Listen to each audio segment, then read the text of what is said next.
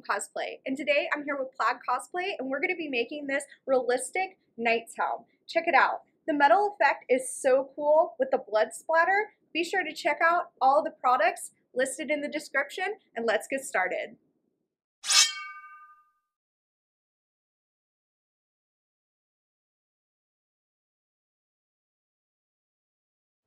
First, to make your knight's helm, we're going to start off with this downloadable pattern. It's very customizable. You can either have the plume or you can leave it off. All instructions for making the helm are included in the PDF.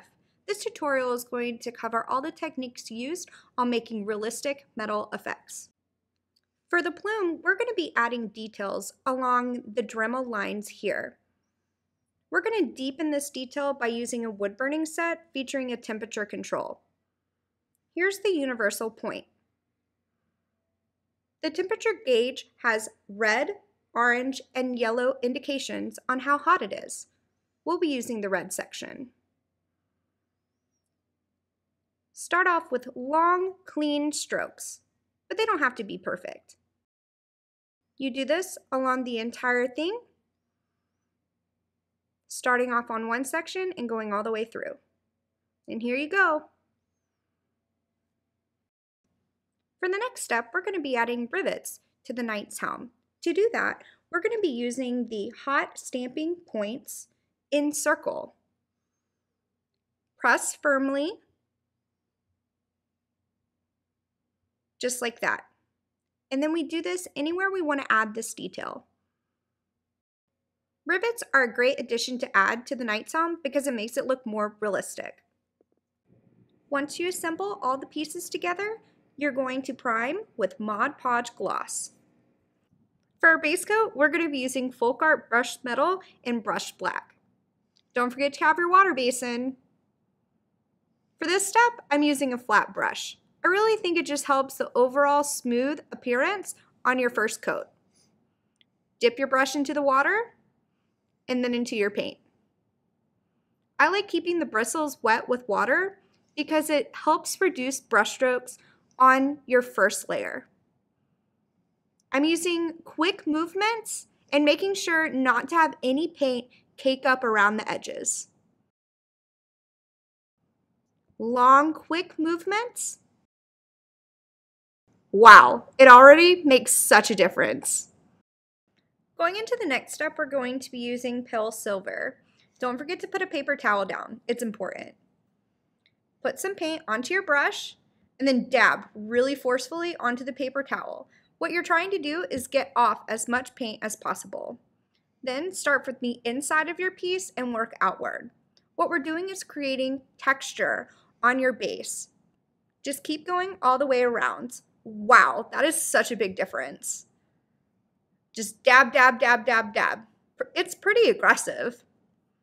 Make sure to get into all the little crevices too if you can, but don't have full coverage.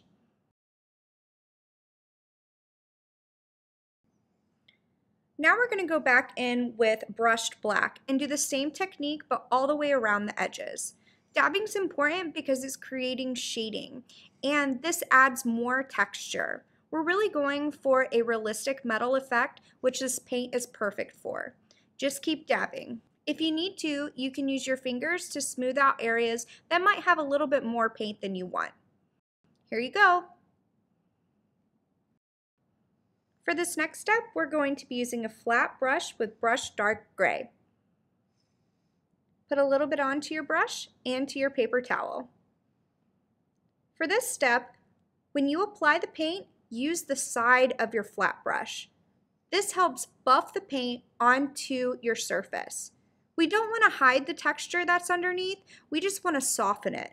This helps add the realism of the metal look that we're going for. Quick, swift movements, making sure not to apply too much paint onto your surface. Here's a before and after.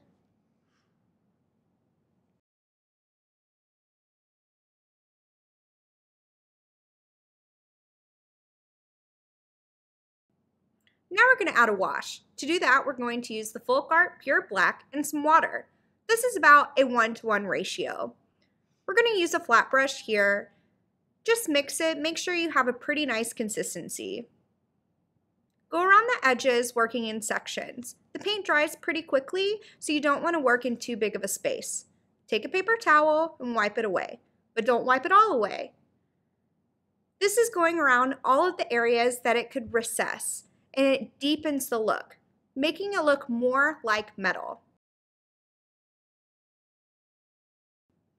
Grab yourself a new paper towel and a scruffy brush.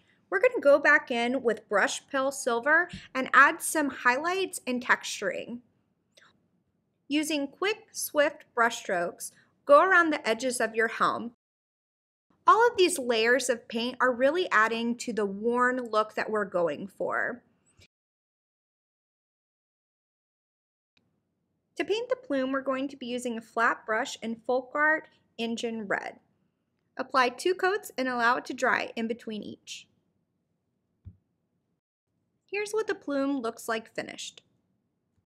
Allow the paint to fully dry, and then we're going to be going back in with a wash just like we did on the helm earlier. Make sure not to work on too large of surface areas because the paint can dry quickly. Once you have black painted on, we're going to wipe away with a paper towel.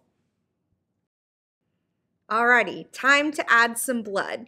Using the red with a little bit of black, this helps the blood have a more realistic pigmentation. Make sure that your brush is super saturated with water so it has an easy flow. We're going to splatter the blood onto the face of the helm. I'm using my finger as a brace to help with the splatter fall naturally. Go as much as you want. If you want to have some more drips, tap your helm onto the table to help it fall naturally. This is what it looks like. It's pretty gory. If you need to touch up any areas, just go back in with your brush and make sure that it looks natural. Here you go. To protect our paint, we're going to be using a new product called Podge Ultra. Give it a firm shake and spray off to the side all the way down. Then you're going to go on and spray liberally.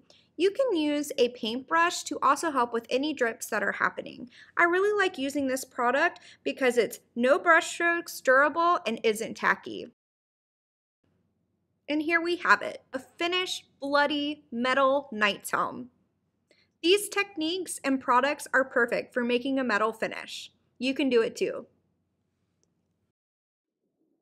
Alrighty guys, thanks so much for watching. I really hope that you learned a lot about how to make realistic metal effects. If you'd like to be a knight too, be sure to hashtag plaidcrafts and plaid cosplay because we'd love to see your work. Don't forget to like, follow, and share, and until next time, happy crafting.